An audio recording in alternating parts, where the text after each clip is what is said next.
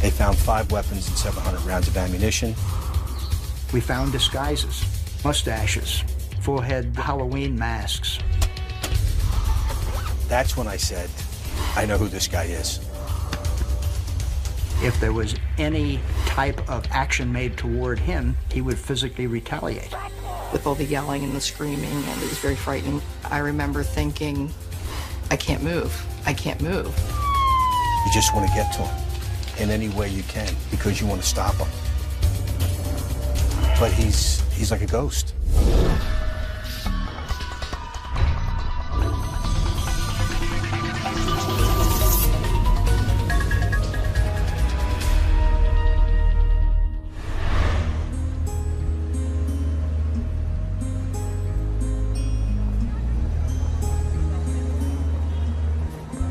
Historic Radnor Township, Pennsylvania, once a country retreat for Philadelphia's most prominent families, is nestled just 15 miles west of the city.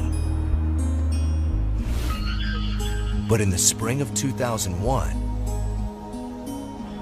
a simple discovery turns this prosperous community upside down as authorities find themselves hot on the trail of one of the most elusive and relentless criminals in FBI history. In the woods behind the Radnor Police Department, 13-year-olds Boyd Small and Ken Davidoff are looking for materials to build a fort when they stumble upon a large plastic pipe buried in the ground. Inside, they found smaller PVC tubes, and they were about 3 foot in length and probably about 6 inches in diameter. They opened it up and they saw some documents in there that they thought were quite alarming. And they didn't know what they had. It was way beyond their comprehension of what it could be used for. And they walked it over to the police station. And a patrol officer escorted the boys back to the location where they discovered the items. In the ground, hidden under a large piece of plywood and some debris, is a military-style bunker. The bunker was back in here. This has been redeveloped now, so it's not like it used to be 8 years ago. But at the time, we were able to walk back through here with all the brush that was down, and the bunkers were kind of put into the hill, the old trolley tracks. The perfectly camouflaged hole is about 3 feet across and 4 feet deep.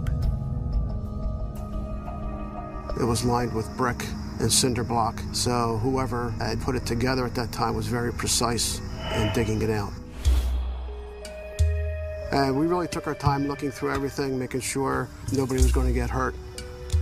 The sergeant that was working that day had been in the military, so he was aware of booby traps and things of that nature. Once cleared, investigators proceed to unearth what appears to be a paramilitary stockpile. They found 5 weapons and 700 rounds of ammunition, along with medical equipment, some MREs, some magazines, and some additional documents. It's very unusual to recover something of that nature in this area especially, so we really didn't know what we had at the time. Then, investigators discover something even more alarming. The handguns had the serial numbers obliterated. They were ground off. This was not just scraped off. This was taking a grinding machine and grinding the serial number off. When we saw the weapons, which had their serial numbers obliterated, we started to become concerned. Authorities are now certain that they're dealing with experienced criminals, and their concern turns to confusion when, alongside the arsenal, they uncover several Halloween masks.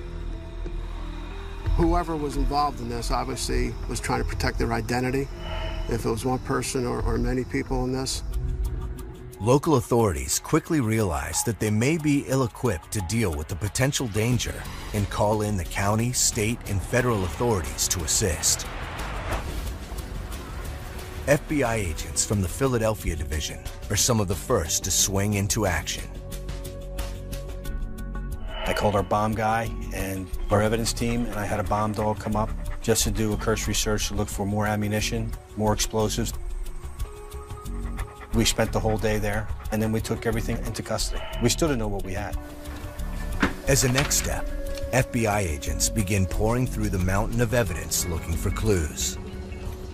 There was a stack of paper, probably 3 or 4 inches thick, that basically they were maps that had coded names to them, coded directions to them. Then there were lists of what were stored in various sites, and there must have been like maybe 10 different locations. In an incredible stroke of luck, an agent recognizes the layout on one of the maps to be from a location about 80 miles away in Carbon County, Pennsylvania, where he rides his bike. Conservation Officer Fred Merluzzi knows the territory like the back of his hand. I knew what it was right away. I recognized the shape of it as the shape of my parking lot on my game lands. A team of investigators is dispatched to the area to pick up the trail. But cracking the mapmaker's code proves challenging, and the rugged terrain extremely difficult to negotiate. And I hiked that mountain and hiked that mountain. I wore out socks hiking that mountain, and I would always come to a dead end. But after more than 3 grueling months of searching, investigators finally hit pay dirt when they track map coordinates to a suspicious-looking pile of rocks less than 2 miles from the Game Commission parking lot. We pulled one rock out to verify it, and there was the corner of a 20-millimeter ammo can staring back at us, so we knew we had the site. That was like finding lost gold to me. Once again, investigators uncover a treasure trove of weapons, but it's far worse than anything they were anticipating. There were rifles. You had AR-15s, an Uzi, Mini 14 rifle. They were stored in PVC pipes with caps on the end. In total, the team unearths 44 firearms and more proof that this new discovery is connected to the one in Radnor. The shoulder weapons had the serial numbers ground off, just as they did in Radnor Township. We found probably 5,000 rounds of .223 ammunition. We found disguises, mustaches, full-head Halloween masks. Well, we're wondering, why would a person go to all that trouble to store these items up in the mountains? Investigators don't know exactly what they found, but they do know that they need to act fast. Inside the bunkers, there's enough firepower for an army of extremists to take on any small-town police department and wipe out hundreds of innocent civilians. Who buries weapons in the ground unless it's for a reason? And you're thinking, what in this area, what would be a target? After unearthing several bunkers filled with firearms and Halloween masks, investigators in Pennsylvania suspect there may be an extremist group in their midst. That was the thought process when they first found the bunker, the local authorities, was the fact that they were dealing with some terrorist group, some supremacist group. The question now is, what sort of attack are they planning? My initial impression was whoever did this was somebody who was in the preparation stage, who was gathering data and hadn't acted yet. With the clock ticking, investigators pour through a cache of recovered documents. It was about 600 documents, and these documents included topographical maps. There was a list of banks, 180 banks, with surveillance of these banks. It's clear that whoever stocked the bunker has been keeping very close tabs on numerous banking institutions from Connecticut to Virginia.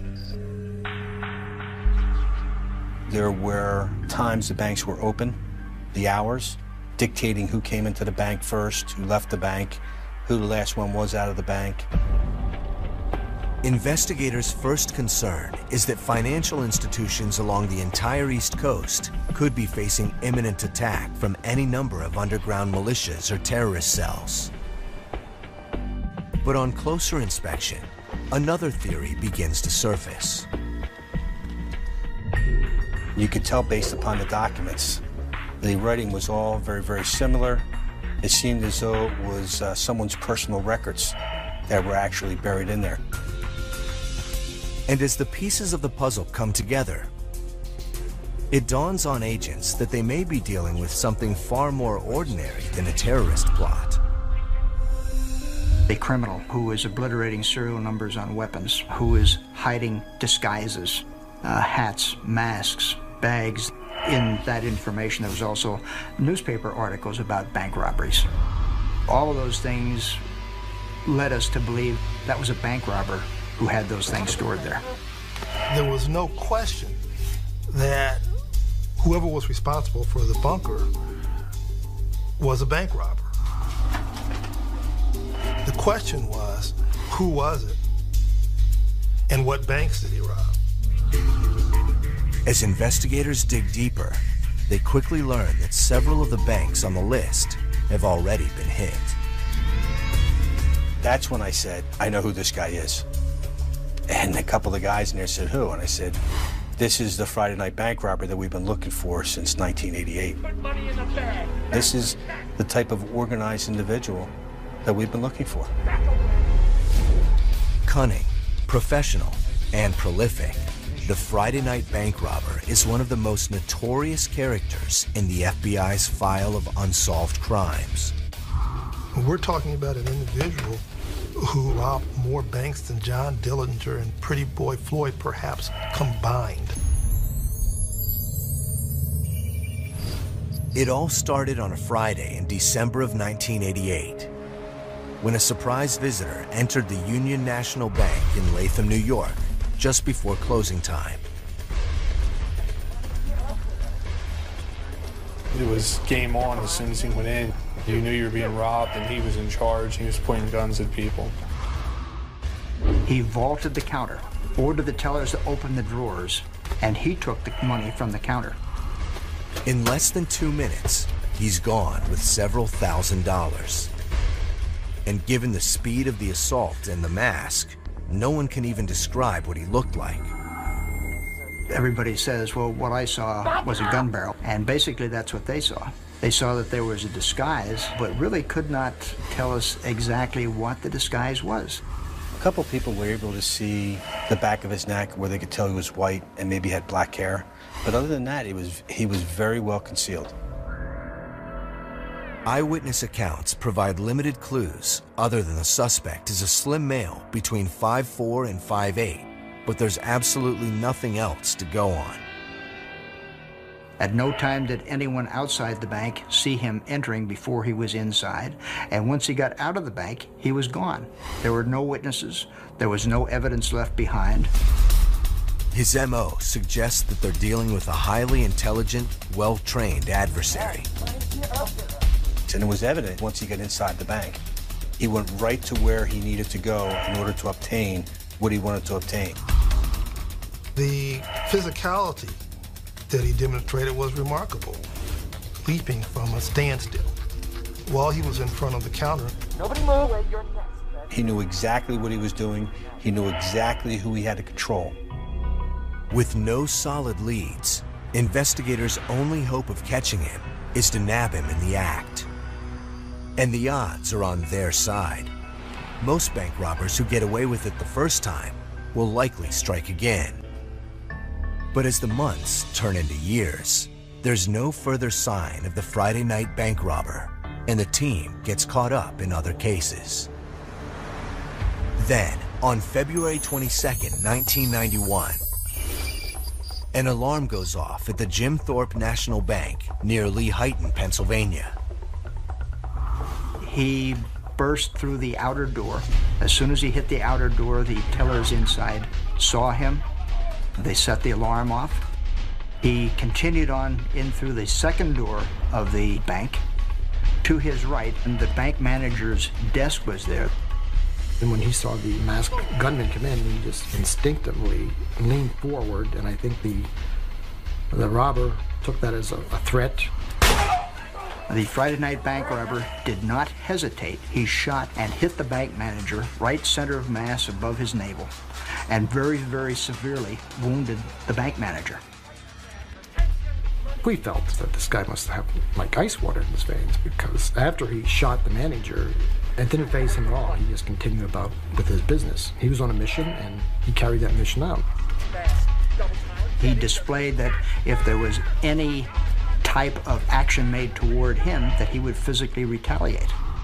The robber collects $8,900, and like before, he's gone without a trace. He left no evidence outside. He left no evidence inside. There were no cars abandoned in the area.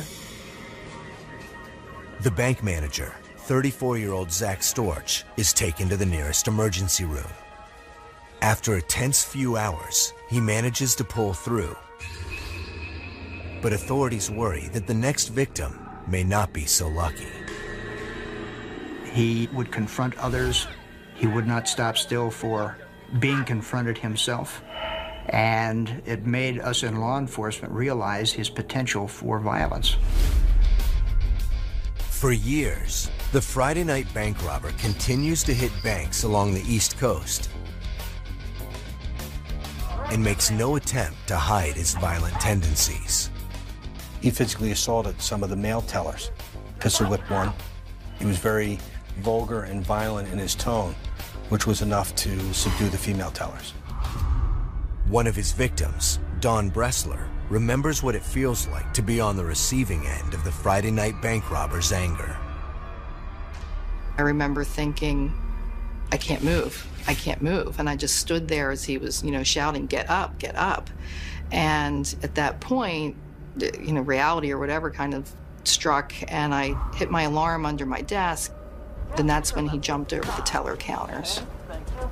Somebody puts a gun in your face, and just that fear, really that he brought with him that night, he left with all of us. You never can tell what an individual will do when they come in, armed with a gun, or if you believe they're armed with a gun. From a victim's perspective, it can be life-altering. But after more than a decade, with an army of law enforcement officers dedicated to his capture, the Friday night bank robber remains untouchable. He comes and he goes and you never see him. And you don't know what you're looking for. You don't know where to look, and it becomes, from our perspective, very, very frustrating. You just want to get to him in any way you can because you want to stop him. But he's like a ghost. The FBI has 150 evidence response teams, or ERTs, distributed across its field offices nationwide. They use cutting-edge equipment like latent print fuming chambers and high-magnification fiber optic imagers to assist them in investigations.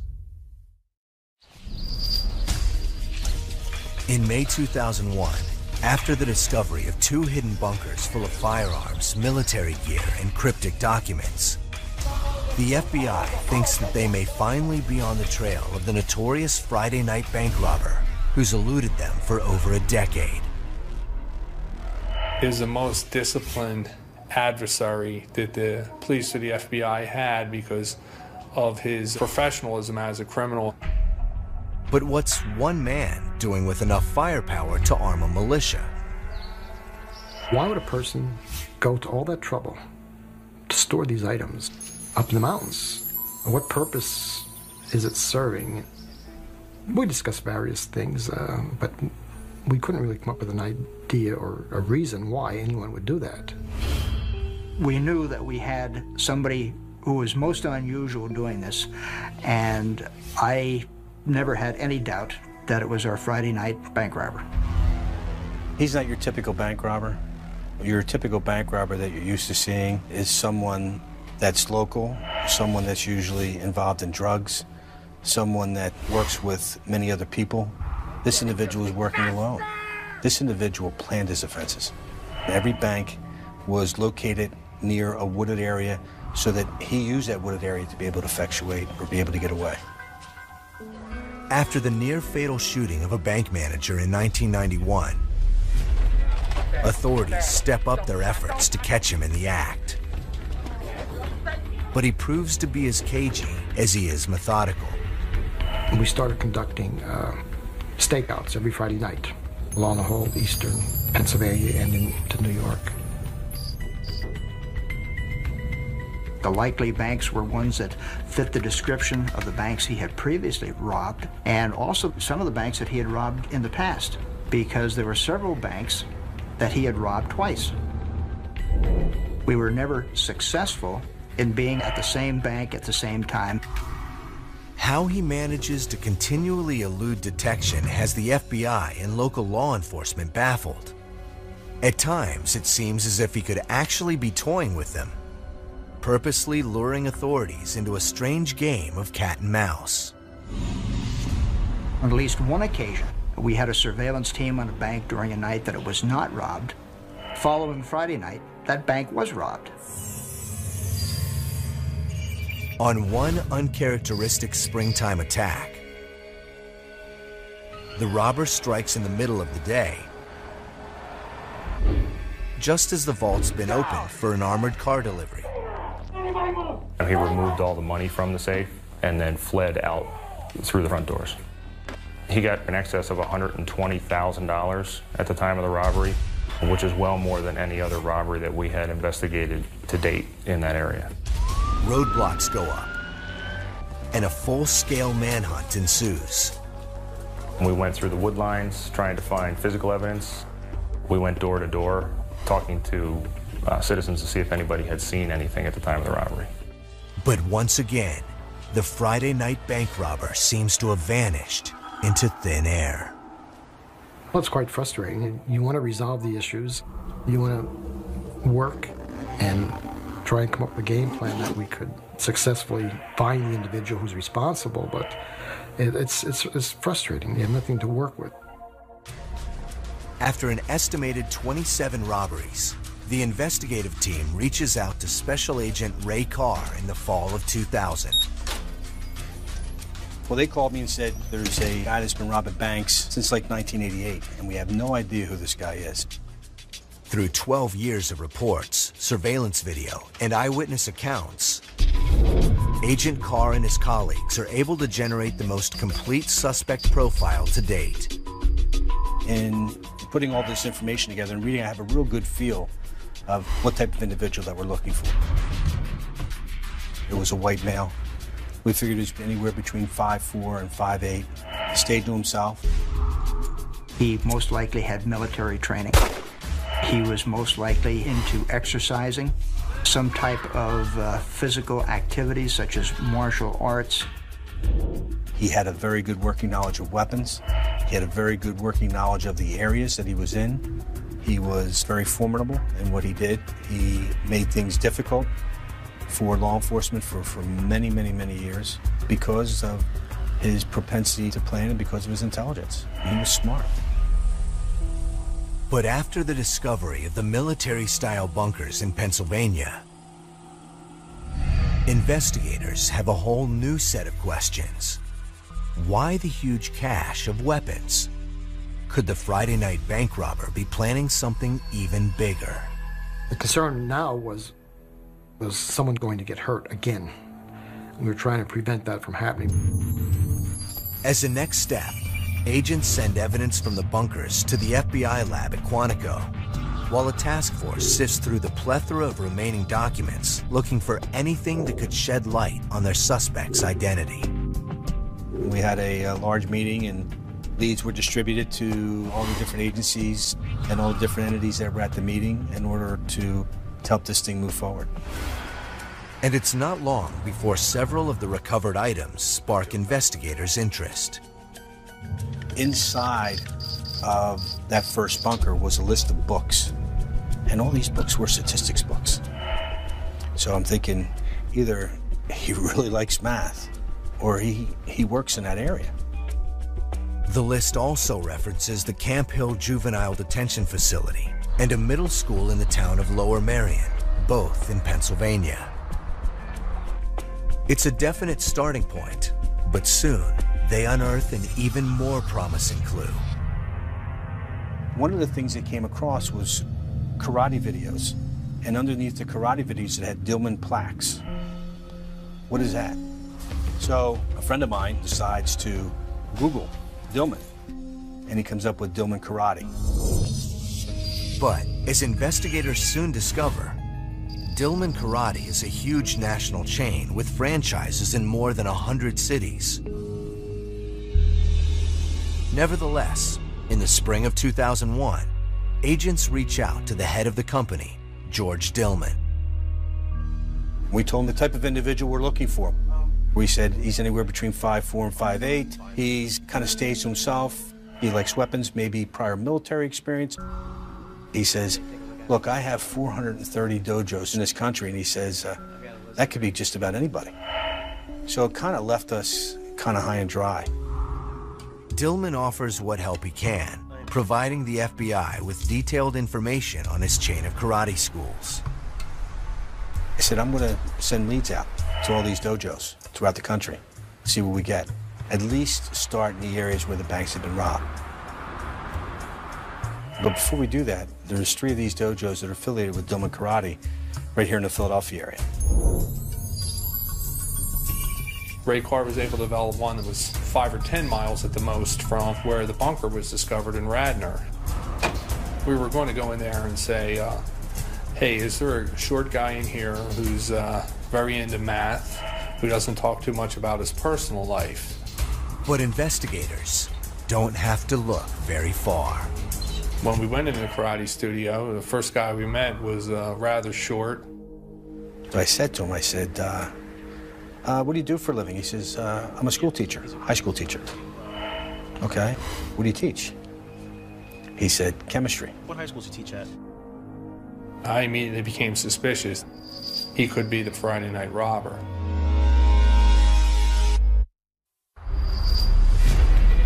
In the spring of 2001, 2 months after investigators locate a bunker belonging to one of the most elusive and prolific bank robbers in American history, authorities question a Philadelphia area chemistry teacher named Tim Everidge.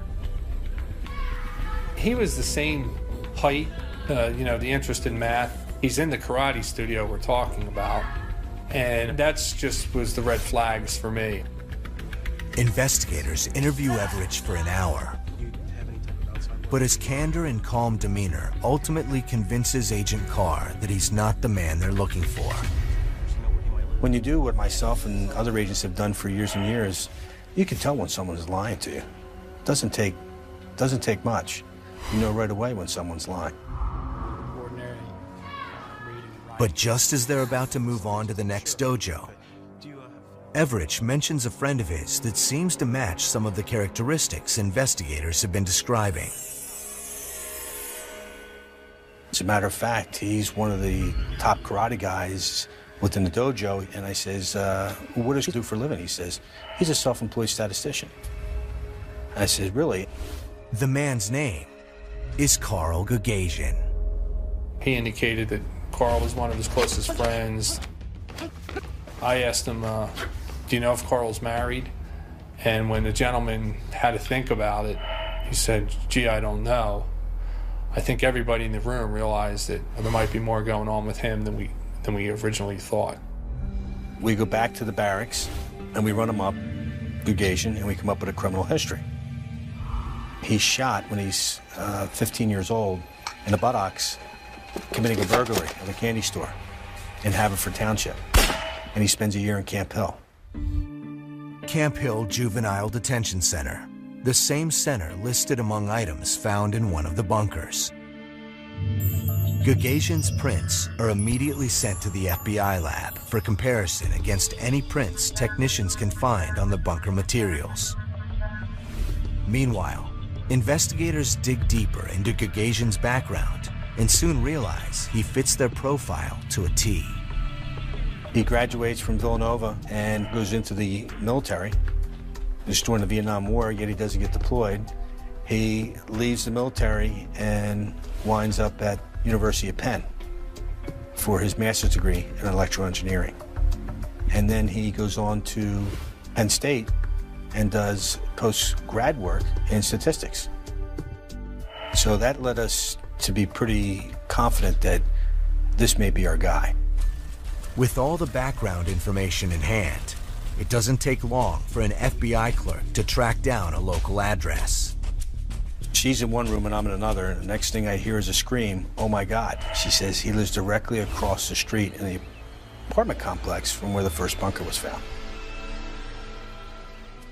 But authorities don't want to expose themselves just yet. Not until they have more evidence. So at that point, I said the next step is to go out to the apartment complex. First, they question the property manager about Gagosian and find that he's made quite an impression. They said, he's CIA, right? I went, no. Then he's got to be in the witness protection program. I went, no. Why do you say that? I said, because he's weird. I says, why is he weird? He said, because he runs a lot. I said, well, I run too. I says, I don't see why that's weird. He says, yeah, but he runs fully clothed with a backpack. He was out getting into shape. He was out physically conditioning himself, and doing so, running in his regular street clothing. We also found out that he didn't have a job that he went to every day, and that he presented himself as being an unemployed statistician. Suspicion only mounts when investigators learn that Gagosian moved out of his apartment just a few weeks after the Radnor bunker was discovered.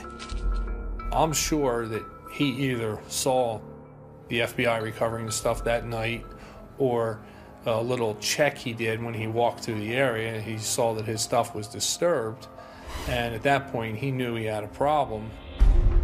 After more than 12 years, the Bureau is now convinced they've identified the Friday night bank robber, but they still lack physical evidence linking him to the robberies themselves. I thought we had a strong case, but there's always risk in litigation, especially when you have a circumstance where no one could point to him and say, I saw him, he's the one who robbed the bank. Gagosian is assigned a surveillance detail. And this time, the team is hell-bent on catching him in the act. It wasn't 24/7 on him, so it was intermittent as we were looking for things to try and put more together on him. Meanwhile, desperate for more hard evidence, a search team continues to follow the robber's coded maps and soon discovers several additional bunkers with more weapons, documents, and gear. This is one of the largest sites that we found. I think we got in a neighborhood of 25 5-gallon buckets out of here. Agents still have no idea why Gagosian is stashing such large quantities of firearms and supplies in the woods. But all the searching eventually pays off when one of the bunkers yields fingerprint evidence. They're an exact match for Carl Gagosian. We linked him to the bunkers, and we believed he was linked to the banks as well. There wasn't a smoking gun or any direct physical evidence against him in reference to the banks, but there was a lot of circumstantial evidence against him. So we were pretty much working on putting that together. In the meantime, surveillance teams keep a close eye on their prime suspect. He worked out a lot. He went to the Philadelphia Free Public Library. He would do some banking. Didn't do anything out of the ordinary. Just a regular guy. Fearful that they don't have enough evidence to convict, agents are eager to catch Gagosian in the act of robbing a bank. But suddenly, the investigation comes to a screeching halt. 9/11 occurred, and as a result, everything in the FBI stopped, and our energies and focus was directed towards terrorism. Bank robberies were not as important. Carl Gagosian in the case took a back seat. In the aftermath of 9/11, the FBI's focus on counterterrorism puts the Carl Gagosian investigation on the back burner. But he won't be forgotten for long. On January 25th, 2002, another bank gets hit. this time up in Yardley, Pennsylvania. Same way, same MO. Then, a couple of weeks later, a second robbery takes place just outside of Harrisburg, Pennsylvania. The guy went in just prior to closing, vaulted the teller counter, was wearing a Halloween-type mask with a gun in his hand, baggy clothing, same height and weight as Gagosian. After a 3-year hiatus, the Friday night bank robber seems to be back in business. And the more active he is, the greater the chance of someone getting hurt again or even killed. And we felt as though we could not jeopardize the employees of those banks. We could not jeopardize the civilians in that area, the law enforcement officers in that area. If we had him identified, we needed to arrest him. The arrest was initially going to take place at his residence, at his apartment, but we were very concerned because we knew Carl had military experience, had special forces training. We knew that he had a propensity and he was very familiar with weapons. So we were concerned about the safety of the agents doing the arrest. So we waited for the opportune time to do that. And our SWAT officers arrested him outside the Philadelphia Free Public Library. He went to check out a book, and instead he got checked out. You're not so scary anymore. Now that you don't have the mask on and you don't have the gun in your hand, you're really just kind of a sad, older guy.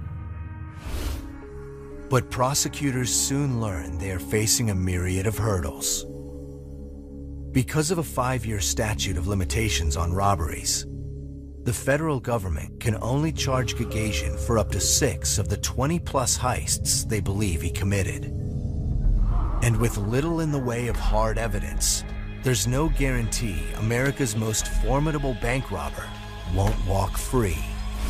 We had a completely circumstantial case.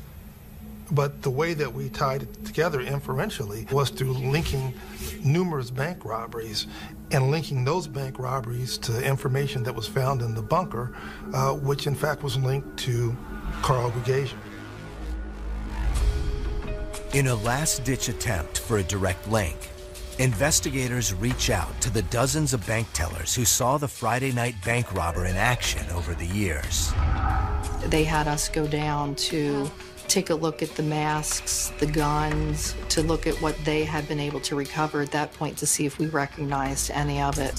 And at that point, it was probably 6 years after it had taken place. After time, things get a little bit fuzzy. Many of them said, yes, that looks like the mask. And if the tellers can identify the mask, then that's going to help you a lot. That's going to go a long way. On February 12, 2002, Gagosian pleads not guilty. But 1 week before the trial is scheduled to kick off, the defendant surprises everyone. I was approached by his attorney who said that he wanted to speak with me and that I was probably going to get one shot to talk to him. Carl was very fascinating. When you think of a bank robber, you think of someone that's very violent in nature. When you meet him, as soon as you sit down and talk to him, you're going to be turned off, or there's going to be a barrier. Well, I sat down with Carl, and I was almost immediately disarmed. It's a sharp contrast to the physical and verbal abuse with which he terrorized his victims. He preferred to do hostile takeover robberies of the banks because he actually didn't get along very well with people. He was a shy person. So his thought was that if he gained control of the people in the bank, that there would be less opportunity or less confrontation with the people in the bank at the time, and he could get in and out with the least amount of confrontation that he could. Not only does Gagosian admit to being the Friday night bank robber, he tells investigators exactly how and why it all began. During one of Carl Gagosian's first robbery attempts at age 15, he got caught in the act. When he got out of Camp Hill, he went back to high school, and one of the things that the counselor told him was, this is going to hurt you and you'll probably never be able to get a job. So, despite a stellar academic record, Gagosian ultimately decides the military is his only option. He put in for a certain position that needed top secret clearance. When he didn't get that position, he thought it was his background that prevented him from getting that position. So he decided, you know, I'm never going to be able to get a job, so I got to find some way to make money. And he read an article in the paper about a guy that robbed a bank, and the guy got $80,000. He thought, I can do this. And that's when he decided to enter his career in bank robbery. That was his job. So he had been robbing banks for 16 years before we even knew he was robbing banks. Gagosian then reveals how he was able to get in and out of so many banks without anyone ever noticing him. He had this van, box van. In the back of the box van, there was a motorcycle or off-road dirt bike. And he would drive that van to within 8 or 10 miles of the target bank. He would then jump on this off-road dirt bike, ride it down the road and then through the woods till he was anywhere from 3 to 4 miles from the bank. Then he would hike through the woods to the surface of the bank, which was usually backed up to a wooded area. He would rob the bank, exit the bank, and go back into the woods.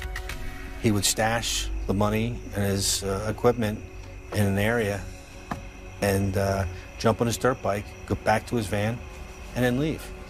And he'd come back a couple days later and pick up the money and his gun and his clothing. During his interview with the FBI, Carl Gagosian admits to robbing more than 50 banks. But on February 10th, 2003, he pleads guilty to just 3 of the robberies. I personally was surprised when he said he's going to plead to the charges. I felt he was an intelligent individual. I didn't think he would, give up that easily. In exchange for a 17.5-year prison term, Gagosian agrees to share all of his secrets with the FBI. He provided a training tape. He talks about his life robbing banks, some of the things that banks can do to protect themselves against the typical bank robber.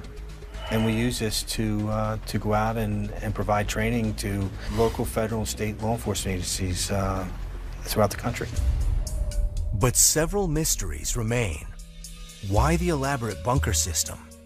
Why the arsenal of weaponry? And what did he do with all that money? A lot of these things that were in the bunkers tied him to these bank robberies. He did not want these things to be in his home. He figured if it's not here, then they can't charge me with it. If it's somewhere else, it could be anybody's. Over the 30-year period, Carl probably amassed more than $2 million from the theft of these banks. He was a gambler, and he spent all of his time, it seems to me, either gambling, preparing to gamble, recovering from gambling, or preparing to rob banks. Carl said, I looked at bank robbery as a victimless crime. Why should they be concerned about it? I'm not taking their money. It belongs to the bank. And I said, Carl, you got to go through those people to get that money. And what you did to do that terrified those people. When he starts pointing that gun and starts yelling and screaming at you, what he takes from you is your sense of security. He took something from me. That does make me angry that he just thought that he could just come in and take this money and, nobody would be affected by it. But despite all his brazen acts, Carl Gagosian would have likely remained a ghost forever had it not been for a random discovery in the Radnor Woods. He was someone who arguably could have been successful in many other types of endeavors, but in fact elected to become an infamous bank robber. Perhaps the most successful bank robber that